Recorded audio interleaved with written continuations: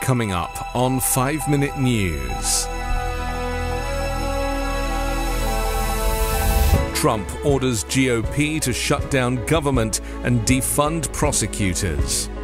Kamala Harris to lead first office of gun violence prevention.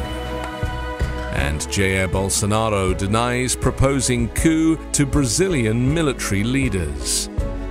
It's Friday, September 22. I'm Anthony Davis.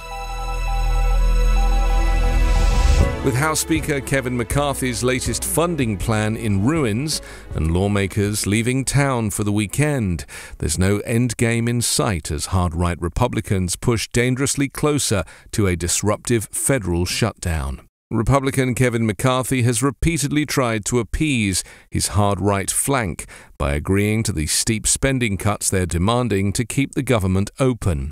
But cheered on by Donald Trump, the Republican frontrunner for president next year, the Conservatives have all but seized control in dramatic fashion. In a crushing defeat on Thursday, a handful of Republican hardliners blocked a typically popular defense bill from advancing. The second time this week it was set back, an unheard-of loss for a House Speaker. Even a stopgap bill to keep government funded past the September 30th deadline, called a continuing resolution or CR, is a non-starter for some on the right flank who have essentially seized control of the House. This is a whole new concept of individuals who just want to burn the whole place down, McCarthy said after Thursday's vote, acknowledging he was frustrated. The open revolt was further evidence that McCarthy's strategy of repeatedly giving in to the far right is seemingly only emboldening them, allowing them to run roughshod over their own House majority. Their bills have almost no chance in the Senate. Meanwhile, Donald Trump urged them to hold the line against the higher funding levels McCarthy had agreed to with President Joe Biden earlier this year, and to end the federal criminal indictments against him. This is also the last chance to defund these political prosecutions against me and other patriots, Trump wrote on social media. They failed on the debt limit, but they must not fail now. Use the power of the purse and defend the country, the disgraced former president wrote. Last week, Donald Trump ordered House Republicans in Congress to launch an impeachment inquiry into President Joe Biden, and they complied, setting an impeachment hearing 2 days before the government will shut down. The Biden administration has announced the nation's first federal office of gun violence prevention. In a statement released yesterday, the White House said the office will be overseen by Kamala Harris's office, directed by Stephanie Feldman, a longtime Biden gun policy advisor, and deputy directed by Greg Jackson and Rob Wilcox, who have led national prevention efforts through the Community Justice Action Fund and Everytown for gun safety, respectively.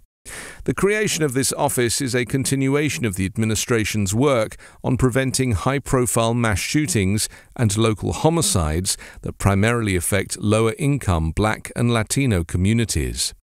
In the absence of that sorely needed action, the Office of Gun Violence Prevention, along with the rest of my administration, will continue to do everything it can to combat the epidemic of gun violence that is tearing our families, our communities, and our country apart, Biden said in the announcement. Throughout his presidency, Biden has used executive action to regulate homemade firearms, known as ghost guns, in the same way as traditional firearms, and to clarify who counts as a gun seller and thus is required by law to conduct background checks.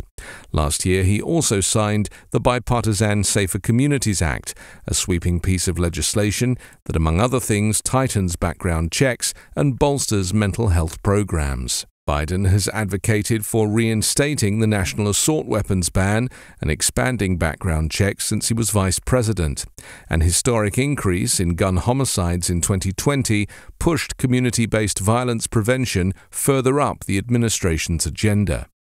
It has been at crisis level for a long time, and COVID-19 brought unprecedented spikes to cities across the country. Those spikes and his response to our calls for a new approach really took shape in 2020, said Fatima Lauren-Drier, the executive director of the Health Alliance for Violence Intervention, a national organization working with hospitals to build and support violence prevention programs for gunshot wound victims.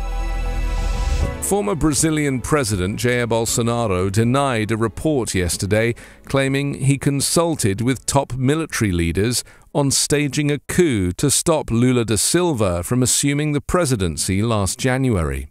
3 members of Bolsonaro's legal team said in a statement posted on social media channels that the far-right leader never took any measure that conflicted the boundaries and assurances established by the Constitution. Earlier in the day, the newspaper O Globo reported that a former Bolsonaro aide said in a plea bargain testimony that the then-president talked with the commanders of Brazil's Army, Navy and Air Force about overthrowing the results of last year's election won by Lula.